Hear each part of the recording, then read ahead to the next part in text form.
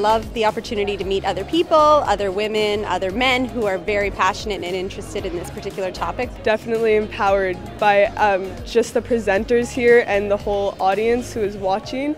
It was great to see a lot of women in the science and STEAM environment. What I'm getting out of today is really a reaffirmation that diversity matters, not just from a business perspective, but from a moral standpoint. Well, as a hiring manager for my company, I'm looking for ways that I can apply the EDI concepts to our company. I'm learning all kinds of interesting tools about how to deal with diversity, and especially inclusion. I'd like to know what other companies are doing, especially in the STEM world. I'm really thrilled to see the amount of support from all of the different companies that are represented here. So as students, being invited to be part of this conversation on equity, diversity, and inclusion is really reassuring, because someday these are going to be the people that we're going to work for.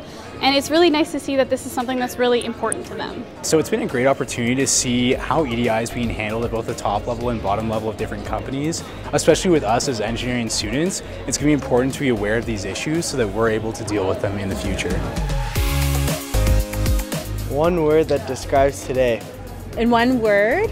I don't have one word. I have many words. Empowering. Informative. Inspiring. Acceptance. Understanding. Educational. Terrific. Amazing. Exciting. Emboldening. Inclusive. Eye-opening, if that's 2 words, but we'll put a dash in between, make it 1 word.